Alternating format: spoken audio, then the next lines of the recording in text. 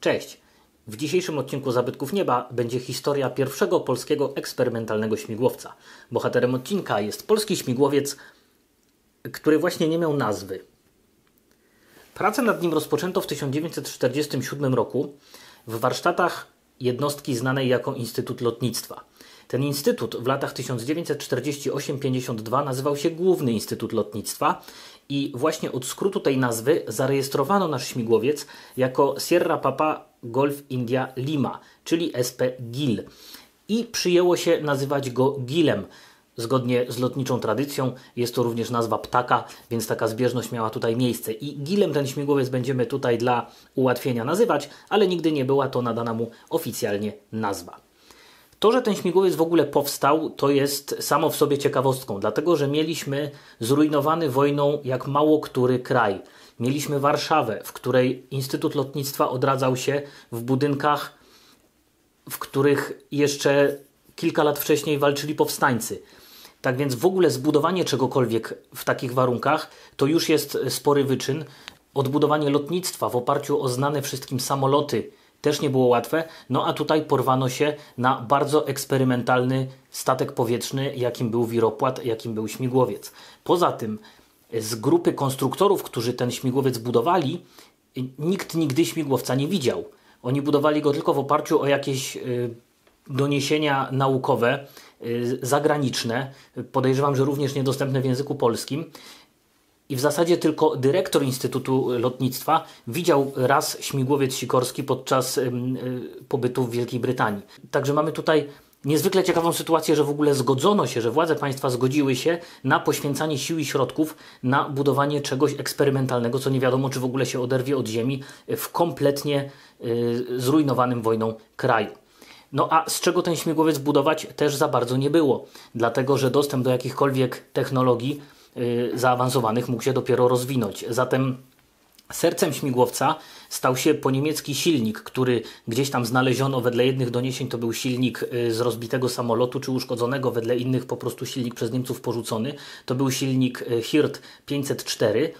Silnik o mocy 105 koni mechanicznych nominalnie, oczywiście fabrycznie. Ten silnik nie był silnikiem nowym. I ten silnik zasilał choćby takie samoloty jak Biker-Jungmann. W polskim śmigłowcu ten silnik był umieszczony pionowo. Seryjnie on był silnikiem rzędowym o 4 wiszących cylindrach, więc żeby mógł pracować w układzie pionowym, przebudowana została jego magistrala olejowa, tak żeby miał on smarowanie należyte. I dodano również do tego silnika wentylator, ponieważ on musiał być wydajniej chłodzony niż w samolocie, dlatego że w śmigłowcu po pierwsze mieliśmy mniejsze prędkości, a po drugie był on obudowany konstrukcją kadłuba. Co ciekawe, ten silnik zasilał również inny eksperymentalny śmigłowiec, francuski MC-101. Kadłub śmigłowca GIL był oparty na kratownicowej konstrukcji spawanej z rur. Z przodu była taka spartańska kabina dwumiejscowa, gdzie dwie osoby siedziały obok siebie i była wyposażona mimo wszystko w dosyć dobry zestaw przyrządów. Kabina była kryta płótnem, natomiast blachą był pokryty dziób śmigłowca oraz część kadłuba, która obudowywała komorę silnika. Tam również były bardzo liczne otwory i żeberka do wentylacji tego silnika. Z kolei belka ogonowa była konstrukcji skorupowej, drewnianej, czyli mówiąc obrazowo była po prostu to sklejkowa rura. I na końcu tej rury znalazła się przekładnia do wirnika ogonowego. I ta przekładnia to była przekładnia, która została zaczerpnięta z niemieckiego motocykla Zindab. Motocykl Zindab posiadał tutaj przy tylnym kole tak zwany dyfer.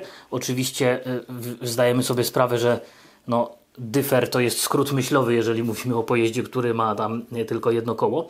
Ale była to przekładnia kątowa finalna, która została zastosowana do napędzenia wirnika ogonowego.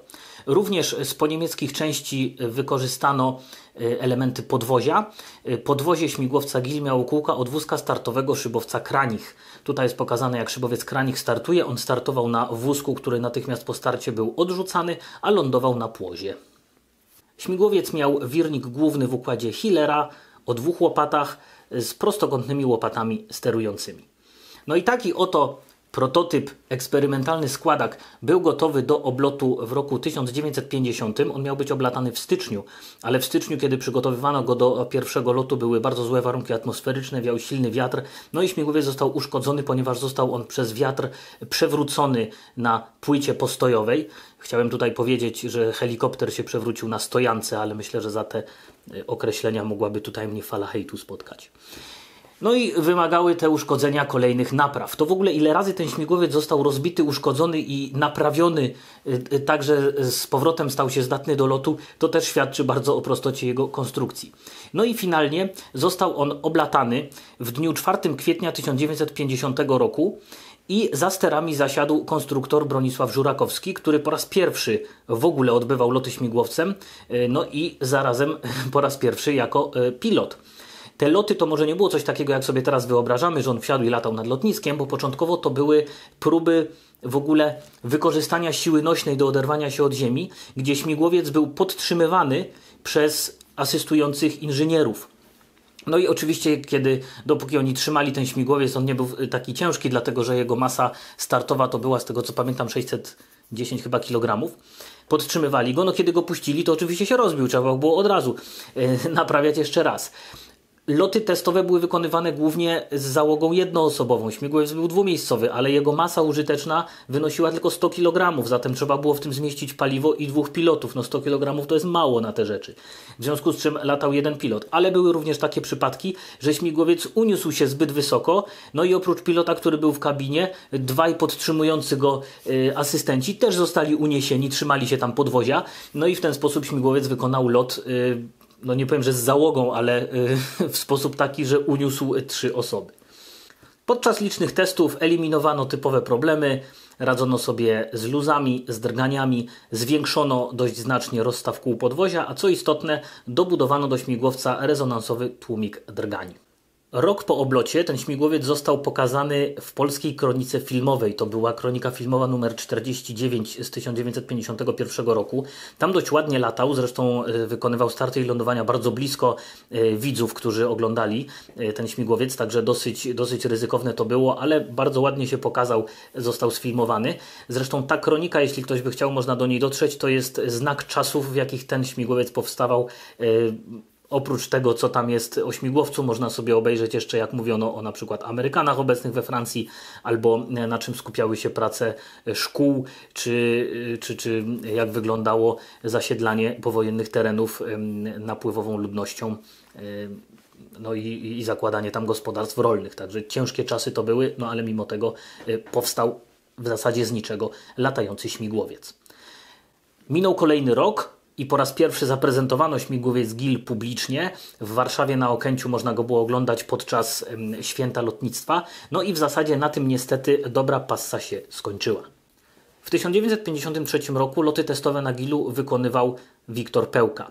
To był kapitan polskich linii lotniczych LOT, który będąc za granicą miał okazję wziąć kilka lekcji z pilotażu śmigłowca, no i dość dobrze sobie z tym śmigłowcem radził. On przeszkalał na ten typ znanego innego pilota doświadczalnego Andrzeja Abłamowicza, no i podczas tych lotów, które wykonywali, doszło do takiego zdarzenia, że wirnik uderzył w belkę ogonową, co się często zdarzało w pionierskich śmigłowcach. Odrąbany czy odcięty został wirnik ogonowy z fragmentem belki, no i ten śmigłowiec później został przez to, można powiedzieć, uziemiony. Jego się udało naprawić, ale nie było zgody na wykonywanie na nim lotów, w związku z czym postawiono go gdzieś w kącie hangaru, został niejako zapomniany, no i co również jest znakiem czasów, zniszczono wyniki badań nad nim i dokumentację techniczną GIL-a. Po jakimś czasie do GIL-a powrócono, prowadzono dalsze loty testowe, kiedy to osiągnięto prędkość 140 km na godzinę, osiągnięto pułap 2000 metrów i wykazano, że śmigłowiec może wznosić się w zawisie z prędkością 2,5 metra na sekundę, a w locie postępowym z prędkością 4,5 metra na sekundę. Kontynuowano te loty aż do roku 1957, kiedy to śmigłowiec miał na koncie 354 loty i podczas uruchamiania silnika rozpadła się przekładnia kątowa, ta wyciągnięta z napędu motocykla Cindap i podobno nie było czym jej zastąpić, nie było skąd wziąć takiej samej, nie było tego jak naprawić i to się okazało gwoździem do trumny programu śmigłowca SP-GIL. Po tej usterce śmigłowiec już więcej nie wzbił się w powietrze. 3 lata później został on skreślony ze stanu z nalotem 32 godzin i 59 minut i został przekazany do Muzeum Lotnictwa Polskiego. Natomiast doświadczenia przy nim zebrane posłużyły zespołowi konstrukcyjnemu do opracowania kolejnych konstrukcji. Kolejnym śmigłowcem był śmigłowiec BZ-4 Żuk, o którym kiedyś już powstał odcinek Zabytków Nieba. Obecnie zarówno GIL, jak i Żuk są do obejrzenia w krakowskim Muzeum Lotnictwa Polskiego. Tutaj jeszcze warto dodać, że śmigłowiec, o którym był dzisiejszy odcinek, bywa nazywany SP-GIL, bywa nazywany GIL i bywa też nazywany BZ-1 Nie jest do końca jasne, w niektórych źródłach jest napisane, że te nazwy zostały mu nadane oficjalnie, no żeby śmigłowiec ten miał swoją nazwę, ale są też źródła, które podają, że on swojej nazwy nigdy nie miał, a te, które przytoczyłem, były wykorzystywane w opisach w literaturze, no po to, żeby wyróżnić jakoś ten śmigłowiec i żeby było wiadomo, o czym mowa. Taka to była historia pierwszego w Polsce eksperymentalnego śmigłowca, a kolejne statki powietrzne, już nieco bardziej znane, pojawią się niedługo w kolejnych odcinkach z cyklu Zabytki Nieba. Witam po krótkiej przerwie i dziękuję za uwagę. Do zobaczenia.